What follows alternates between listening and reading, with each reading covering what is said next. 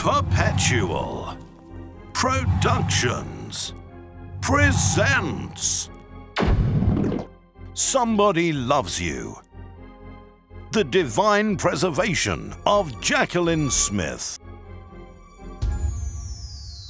She was just doing phenomenal, and I was shocked. I was shocked. We were just shocked. Fine, her activity level was remarkable. She wasn't even taking pain medication, which is unheard of. As much as there are scientific evidences for the different problems that exist and the ways to solve them, every once in a while there is one that defies them. Sometimes there's a higher power. There were things happening in my body that I did not know was there.